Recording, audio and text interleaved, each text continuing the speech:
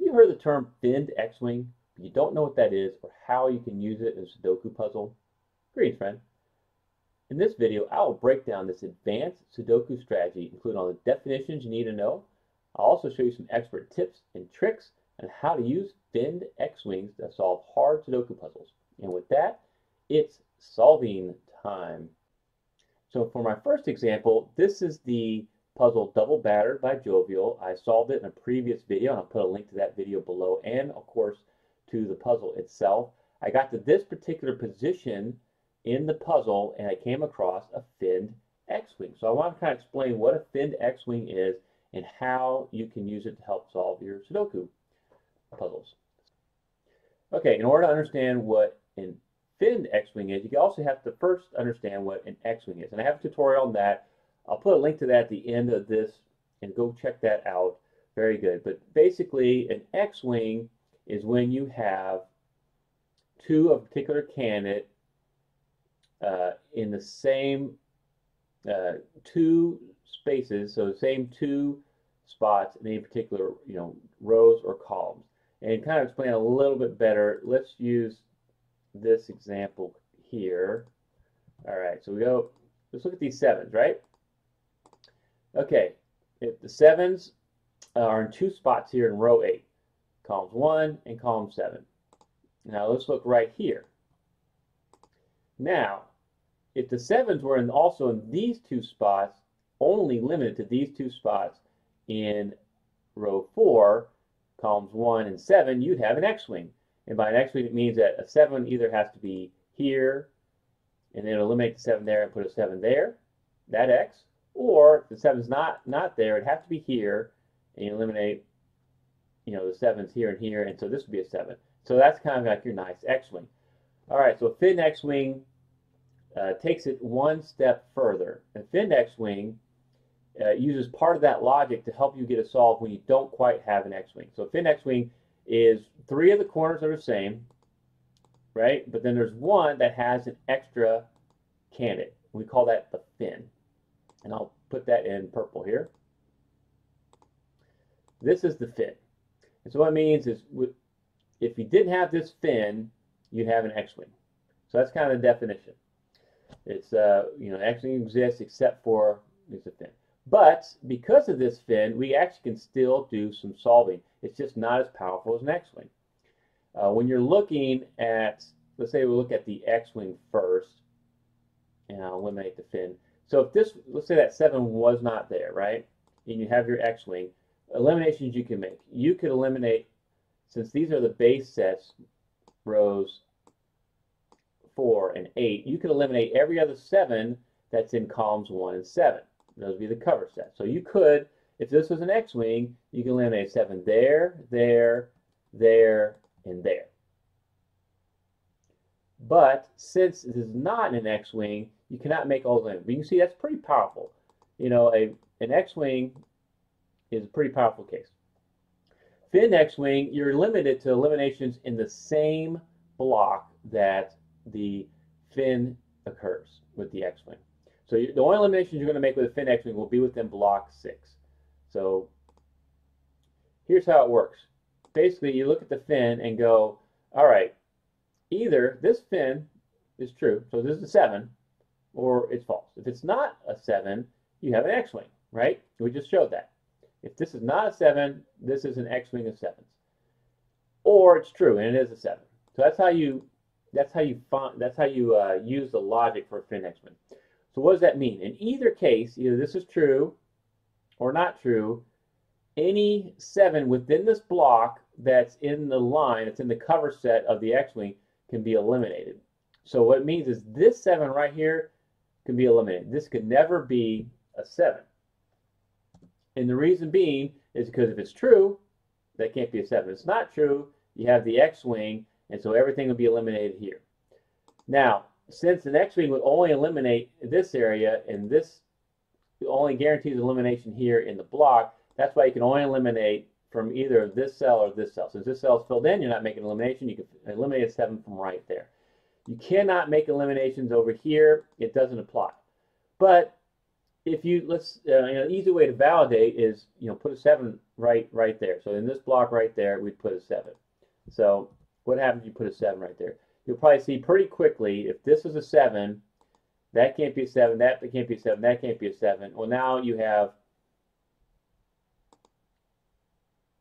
a problem, right? Because where are you going to put a 7 in rows 4 and 8? Well, they actually both have to be in column 1 now because you just eliminated.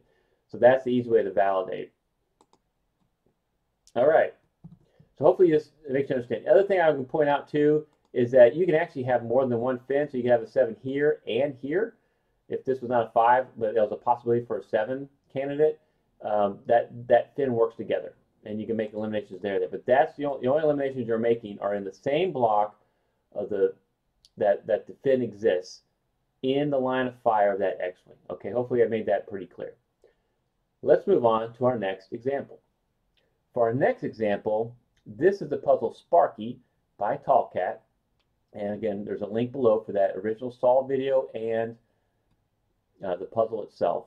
I got to this position where I found a finned X-wing.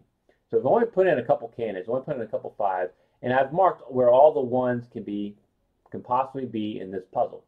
And so maybe you can take a few seconds, see if you can find the finned X-wing. All right, congratulations if you spot it. You're getting pretty good at this concept. And for those of you who just want to enjoy the show, as I call it, you're looking for, at least one row or column where there's only 2 possibilities. So right here, there's only 2 possibilities for a 1. And you want to see if there's another row column, or in this case, that kind of matches except for the presence of an additional candidate. So if you look right here in column 9, you can see it has those 2 1s, but then it has this additional candidate, so that's going to be your fin. This is going to be your finned X-wing. Something I want to kind of make sure it's very clear is that this cannot be your fin. You cannot have the fin right here. The fin has to be in line with the X-wing base set. So what that means is if this wasn't a 1, this would be an X-wing, right? It'd be limited to the same 2 rows, rows 3 and 8, and columns 2 and 9, and then you can start making all these eliminations. You eliminate all these cells. So the fin cannot be in the spot where you make the eliminations. The fin basically just kind of messes up a normal X-wing. And so in this case, the base sets are columns 2 and 9, and so you go, oh, if this wasn't there, then you would have a nice looking X-wing.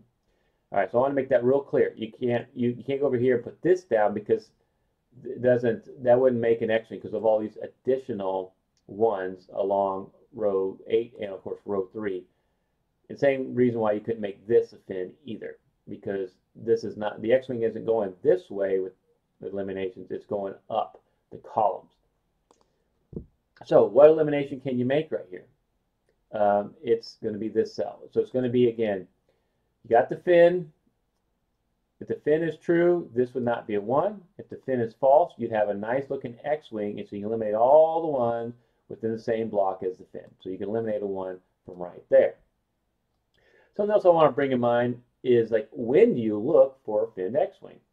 Well, you would look for it not at the beginning of the puzzle. You're not going to go in here because this is a single candidate advanced strategy.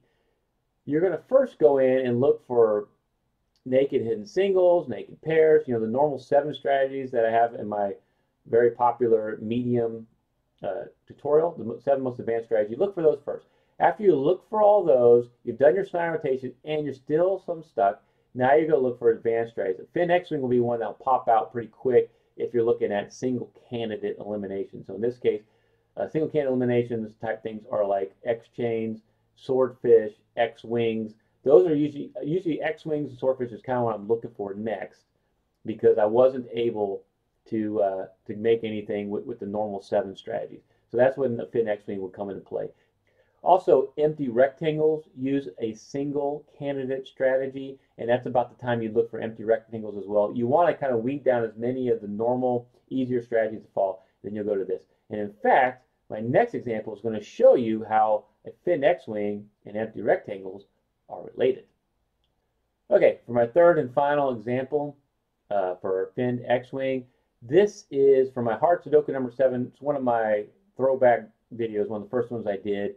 It had the finned X-wing. It actually had fin from Star Wars, Force Awakens. He's on the cover there.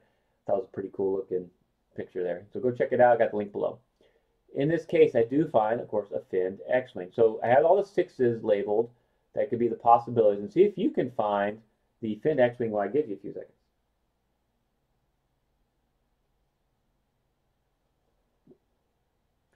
Okay, congratulations. If you spotted it, you're getting really good at these finned X-Wings. And in fact, there's 2 of them. There's actually 2 finned X-Wings. So if you spotted one of the 2, congrats. If you spotted both of them, very impressive. So let's dive into this. Okay, the first one, you want to look here in columns 2, 1, and 7. And then you can see columns 1 and 7 would be an X-Wing except for this additional candidate right there. And so we know that's the fin. These are, we make the normal X-Wing. Either the fin is true, and that can't be a 6, or the fin is false, and you have an X-Wing, and this can't be a 6, right? Great. But there's another way to look at this finned X-Wing. And maybe you saw this one. You could look across the rows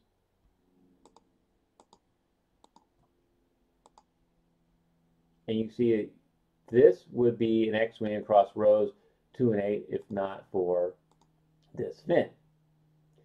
Okay, so we have the fin is either true and that can't be a 6, or the fin is false. You have an X-Wing here and that can't be a 6. Either way, this can't be a 6. Hopefully you notice you're eliminating the same candidate. So whichever way you saw that finned X-Wing, you can still make the same elimination. That can't be a 6 right here. But wait, there's more. I said I was going to show you the relationship between a finned X-Wing and an empty rectangle. So I showed you 2 different finned X-Wings that eliminate the same candidate 6 right here, which is nice, and it helps you move on with the solve of the puzzle. But you could also, if you're looking for, and I'll put the candidate back, if you were looking for an empty rectangle, you could still solve that same candidate using empty rectangle logic. They're pretty closely related. And so where the empty rectangle comes from is right here. And I'll make this kind of like the empty rectangle shape. So empty rectangle shape, I call it slice and dice. So the idea is that you could go through a particular block, you'd slice and dice, one cut across the rows, one cut across the column, and if you're eliminating all the candidates, that is a good starting point for an empty rectangle. So if you came across row 2 and down column 3, you cover all those. And I'll put a link to my empty rectangle tutorial right here. You want to go check that out. Very popular on my channel. In this case, what you do is you come down out of the puzzle and look for a connection with candidates that are strongly linked. And strongly linked means there's only 2 of them available in a row or column. So if you came down out here, you connected here, there's only 1 of the 6 available in row 8. That's kind of part of that finned X-Wing.